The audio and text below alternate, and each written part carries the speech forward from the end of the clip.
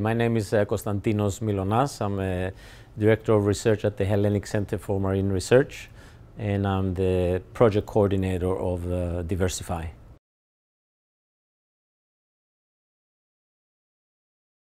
Aquaculture is important because the wild catch, the wild fisheries have been declining since the last 40 years.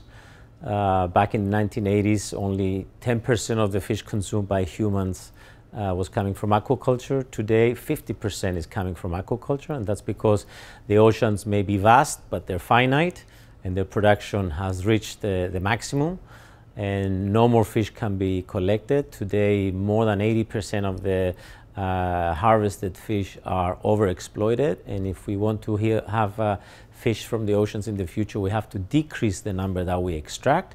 So the only solution is aquaculture.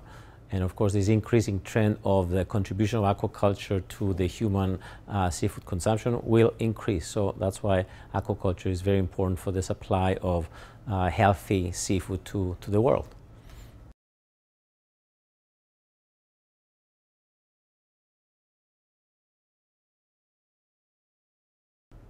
Well, the problem that we had with we were called to address was one of the stagnant European aquaculture industry.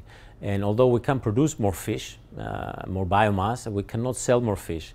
And the reason, one of the reasons, is that most of the fish that we're growing, especially in the marine aquaculture, are small fish, which are sold whole. And you know very well that recent, more contemporary consumers are not very eager to clean fish, scale them, gut them, and they're more prone, due to lifestyle changes and requirements, that they require easy to prepare food items. To do that, you need to have a large individual, a large animal, to be able to process it into fillets, into steaks, into nuggets that will be produced also in ready-to-made dishes with sauces and spices that will be easy for the consumer to take up. So the objective of the project was to identify some large and fast-growing fish which can be grown efficiently by the same industry, but result in larger fish that can be processed into these value-added items. So these 6 fish were selected based on this biological advantage. And in addition, one of them, which is the gray mallet, was selected because it's an omnivorous fish, which means that it doesn't require exclusively fish for its diet, which is the diet of almost all the fish that we're culturing from the marine environment, and many from the freshwater environment. So it means that their diet can be cheaper and can be more sustainable, because it can be substituted with proteins that are coming from terrestrial sources. So this was the reason we selected these 6 species.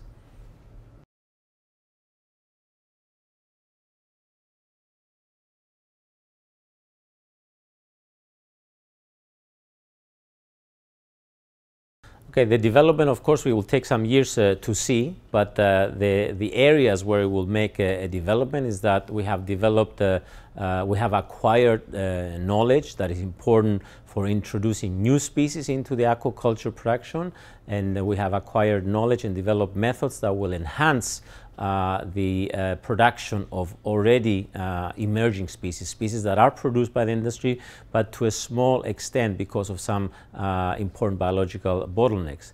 We have developed feeds that are more efficient, that are more cost-effective for the industry.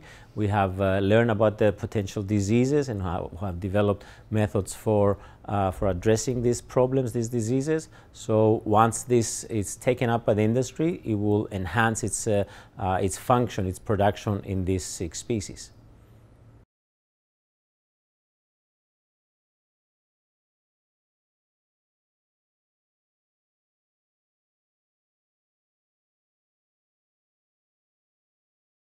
Well, the next step will be the result of a reflection that will follow the completion of this project the next few weeks and the preparation of the report. Once you solve one problem, others come up or gain importance. So now that we have learned to walk, now we're going to try to run.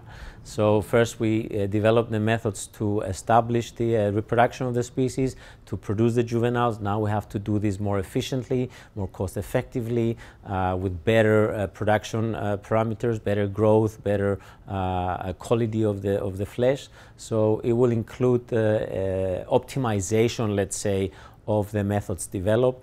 And of course, as I said, new problems always arise, and in order to be competitive, you have to always be on the edge of your seat, and to be able to see what the new problems that are coming, and try to address them.